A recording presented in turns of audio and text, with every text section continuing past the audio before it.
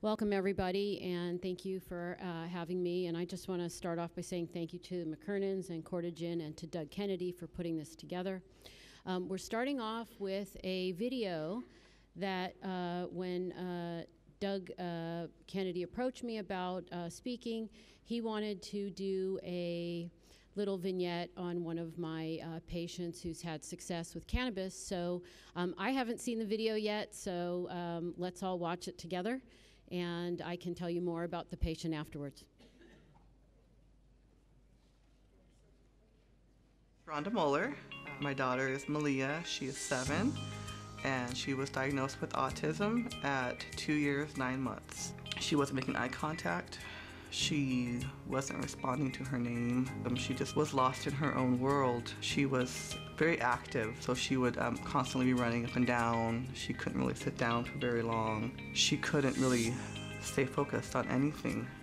We didn't want to try pharmaceuticals, but we were open to trying anything that was alternative that might not be so drastic, but maybe had some changes in her behavior. We tried restricting her diet from gluten. We tried restricting, casein.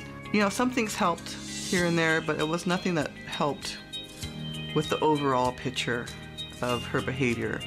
There was a discussion between some parents, and I saw Dr. Bonni Goldstein's name. So we made the appointment, we went to go see her, and she was awesome. She explained the whole thing to me. Upon her recommendation, we tried a CBD oil, cannabidiol. She told me, well, let's try and add in the THC. The THC is the psychoactive component of cannabis. We found a ratio of THC to CBD that was just life-changing for my daughter. She began to sit down and focus. Her aggression that she was experiencing before the cannabis, that was gone. And then I started hearing feedback from therapists and teachers asking me, okay, what's going on with your daughter? Like, what's changed? She's no longer aggressive. She's no longer hitting students. She's no longer spitting at people. She's no longer yelling at staff. She's sitting down. She's doing her work. And I was so excited that it was working. And I didn't care anymore. I didn't care, so I just started telling people that this is what we were doing.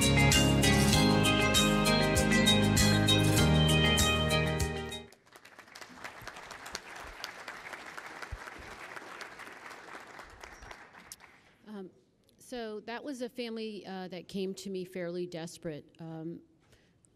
Many of the people that come into my office are at that desperate moment. For this family, she said they didn't go anywhere with their child. They couldn't go to the grocery store. They couldn't go to Chuck E. Cheese. Going to school in the morning was, the mom woke up with dread just getting their daughter out of the house. And so you have to remember that it's not just the patient that is struggling, but the whole family. And what's amazing is I just saw this family a few weeks ago, and this little girl graduated from ABA therapy because there's no more therapy to correct, or no more behaviors to correct. She's starting to speak, and although they still have their challenges, their life has changed significantly. This mom now has become a huge advocate and has started a Facebook page for parents seeking help with children with autism. They've been collecting data, and they have data from over 850 families using cannabis, and they're looking at the different cannabis strains that are being used, the terpenoids, the ratios, trying to really dial in on what's working best for these children. And I applaud this family because they really went past the fear. They tried it out, and like the mom said, it's been life-changing. Let me see here. So I'm medical director at Canna Centers, and there's not a lot of time, so let me go through here. I opened my office in 2008. We have 2 locations in Southern California. We see somewhere between 250 and 300 patients a month between the 2 practices.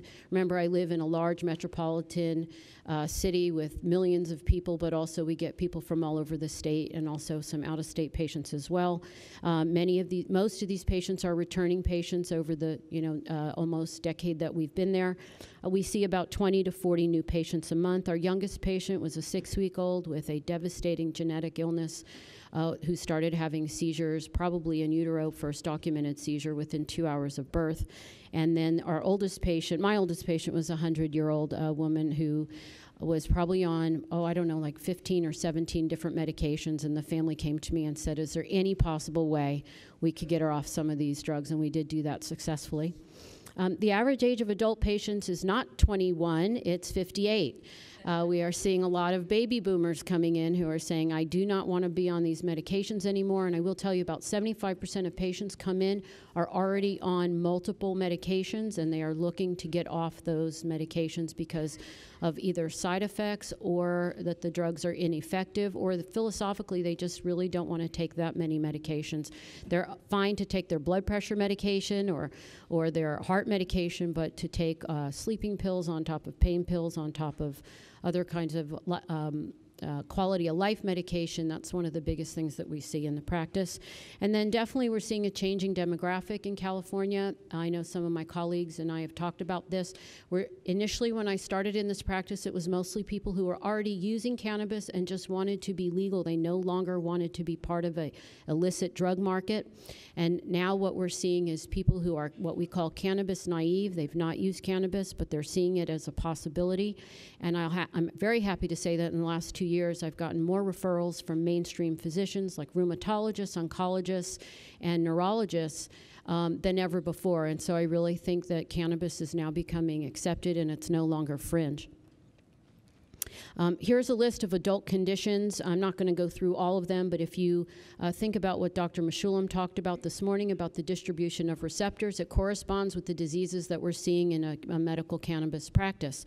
And so by far, my adult patients are chronic pain. I would say the top three are pain, anxiety, insomnia, which all run together. And then, of course, we're seeing a lot of patients with autoimmune disease as well as cancer. In pediatrics, it's a little shorter list. By far, treatment-resistant epilepsy and autism are the two most common conditions, although I am seeing a fair amount of patients being referred for advanced cancers. But I will also tell you that a couple of the local children's hospitals are now referring patients for symptomatic relief of nausea, vomiting, weight loss, and pain, because we can really do some nice things with very low dose CBD, THCA, and THC in these children who are really struggling, who are nonverbal for the most part, and they're not able to tell their parents they feel lousy from the chemo or from the radiation. And so we are seeing a lot of those kids being referred in. And again, part of it is the parents asking as well when they're at the doctor's office, are you okay if we're doing this? And I'm definitely seeing an openness that we did not see before. I'm also seeing a fair amount of patients with PANDAS and PANS, and again, because of time, I can't go into that, but this is a pediatric autoimmune disease that can be quite devastating, attacks normal, healthy children, and is really devastating to the family. And we are seeing some really nice response. Most of these kids, I have a couple of families where the children were actually institutionalized, and we've been able to get them out and back functioning in society. Now, the goals of treatment, pretty common, everything that we think that cannabis does medically. So pain relief, alleviating anxiety, depression, improving sleep, helping appetite, lessening nausea, vomiting, gut symptoms. Now, a lot of people don't think about enhanced focus and concentration, but if you have an endocannabinoid deficiency and you're suffering with ADD, but also autism and other conditions where you can't focus, and remember the baseline status of the endocannabinoid system is going to dictate how you respond. For many of these people, they say, I'm able to do well, I'm able to go to work, I'm able to study at school. Parents are reporting to me also that their children are doing much better in school. And of course, reducing and eliminating seizures when we see patients who have intractable seizure disorder.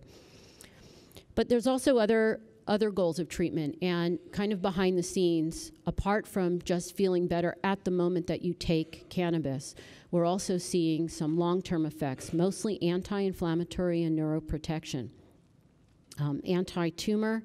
And many patients just report, and we even have a space on my intake form, how does cannabis affect your quality of life? And people actually write, I have a sense of well-being. I just feel better. And sometimes it's hard to put it into words. Less pain is easy, but in general, having just a better quality of life and feeling better. This is coming from balancing your endocannabinoid system and achieving that. And I will say that cannabis is not the only thing that will balance your endocannabinoid system. And my colleague Dustin Sulak from Maine, at his table out there, he has a wonderful, I actually brought it up here, endocannabinoid diet and activities, other things that can enhance your endocannabinoid system. So I do encourage people to look at that, because it's not just cannabis. Cannabis is a piece of the puzzle. But one of the main things is, we can talk about pain scales and these kinds of things. But one of the things that I see in my practice that I find really important is that when people come into my office who are desperate, they have lost control of their daily life. They are not participating with family, with work, in their social activities, exercise. And what happens is it starts to spiral out of control. And what I'm finding with cannabis is that even though the medical condition is not being cured, what's happening is that shift of power, that control, is going back to the patient. They're able to manage their condition with less side effects. They're not worried about the medication long-term that they're putting into their body, and it's simple. They take a little bit, and it works. And if they feel well, they can skip it without worrying about feeling a withdrawal the next day or even for a week. And so that power play between the medical condition being in control versus you having control of your life, I think, is one of the most very important, essential things that I see in this particular kind of specialty. And improvement of quality of life, and a lot of people come in and say, I'm not better, I still have cancer, I still have anxiety, but I'm in control. I am no longer being led around by my medical condition. So it's very important that we acknowledge that. Now here's a patient report. I had a 36-year-old female came into my office in 2013, 10-year history of fibromyalgia, insomnia, and anxiety, and as you can imagine, she was having frequent bouts of depression. You can see her list of multiple medications. She came in with a big baggie and she said, I'm on all this and it's not working. I feel terrible. And she was extremely nervous because the type of work she does, she did not want to be outed as a cannabis user. And within a week of seeing her, I got this email where she sums it up. I came in to see you last week and went straight to the dispensary. That means she was pretty desperate. I've been trying all sorts of different cannabis for my insomnia and pain. I'm very excited to report that my pain levels have gone down so much that I feel like a normal person again. I don't even have to do it every day. It lasts for 2 to 3 days. And that is something that I see, is that patients don't have to medicate all the time. I will tell you 80% of my patients are nighttime users of cannabis, and probably at least 50% do not medicate every day. And then she wrote, my whole life has changed, thank you. And I just saw her probably maybe 3 months ago, and she's continued to do well. And in fact, when she comes in, she's like, I'm fine. I want to talk about my brother who needs to come see you. So it's almost as, and she still has her conditions. It's just that they're well managed and they're easily managed with cannabis. And then here's a more recent patient who just came to see me last year, a 44-year-old female with severe migraines. She did not respond to many pharmaceuticals. And what's interesting is she worked for one of the large entertainment movie companies out in California, and she was kind of a bigwig there, but her migraines were so debilitating that she had to take a leave of absence, and that was devastating to her. She was trying so hard not to miss work, and she had told me she was missing at least 2 to 3 days a week, and they told her, you can't, we have to, we're not getting the work done. We have to ask you to take time off. And so she was super stressed when she came to see me, not only from the pain and the years of this, but also from the financial hit she was taking by not working. And so here's the email from her. It's been almost 8 weeks since I saw you. I just want to give you an update. The CBD oil has been a miracle in controlling my chronic migraines. I've only had 3 very mild migraines since starting the oil. This is a huge improvement to the 10 plus migraines I was getting monthly. I've titrated up to about 80 milligrams daily, and that's important because you notice it's 2 months in, we start low dose and we titrate up, and this is where she found a good spot. And she adds a couple of drops of THC when I feel the migraines coming on. I definitely feel more relaxed overall and finally have quality, restful sleep. And I'm very happy to say that she went back to work after 4 months of starting cannabis oil. Now in children, I've listed here quotes from emails and text messages from families. I won't go through all of them, but as you can see, they're all pretty impressive. The big things are that what I am seeing in pediatrics, and you know, I talked last year, we don't know about long-term effects, but we know what long-term effects of intractable seizures do. We know what long-term effects of a child who is autistic at a young age and unable to participate in therapy, and then becomes a teenager and gets large size and difficult to control.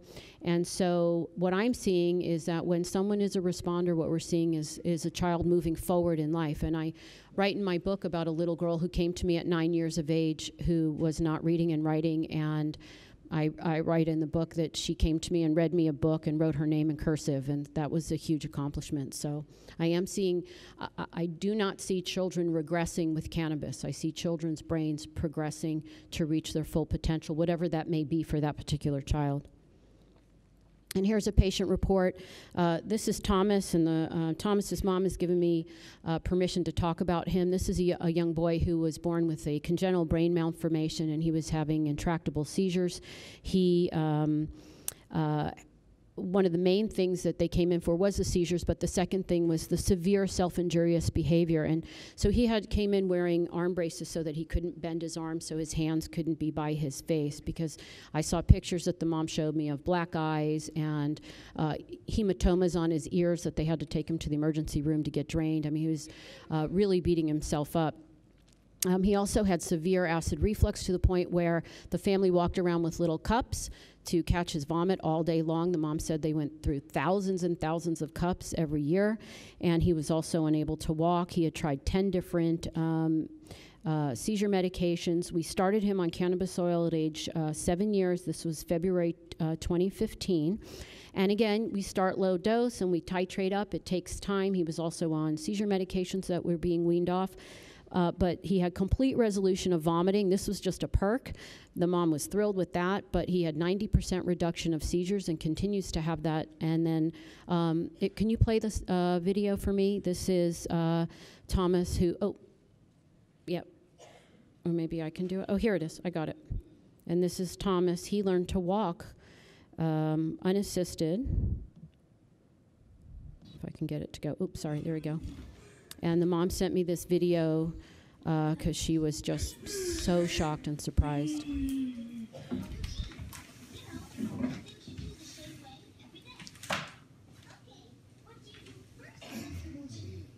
Thomas, over here. Come here. Come here. Thomas, come here. Come on. Keep going. Come on. Let's go. Let's go. Come on. Come over here. Good job, T. Come on. Come on. Keep going. Come on, look. You want to see friend? Come on. There's Mario. Come on. Keep going. Oh, you want to go to the bathroom? And so apparently he discovered the mirror and liked to go look at himself. So. And this was a kid that really everybody had written off. And so one of the things that the mom said in the last visit was, not only is it keep getting better, she says, I have no idea what the next year is going to bring. It just keeps getting better and better. And I think part of it is where we want to see, you know, more and more balance and allow him to reach his potential, because I just don't think that we know. And, you know, I thought about what Dr. Meshulam said in his video, and he said some of these kids are being saved. And we really don't know what the future holds, because this is a whole new brand new generation of children that are getting intervention with cannabis. Now, I don't have a lot of time to go over this, but in California, we have lots of different oils. There's no restrictions. Some people say that's bad. I say it's good. My patients can get medicine.